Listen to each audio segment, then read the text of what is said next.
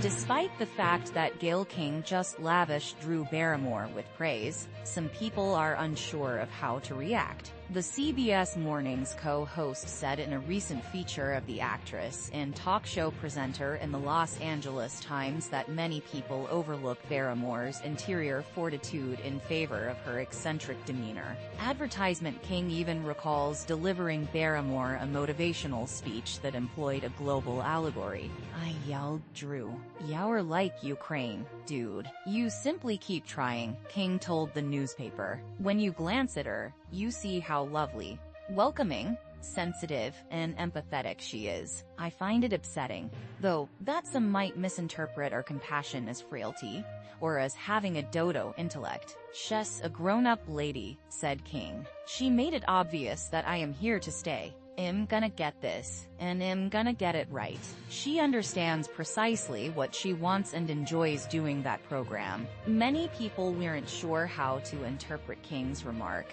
given that he was equating a famous performer attempting to manage her business with a nation waging war against Russia.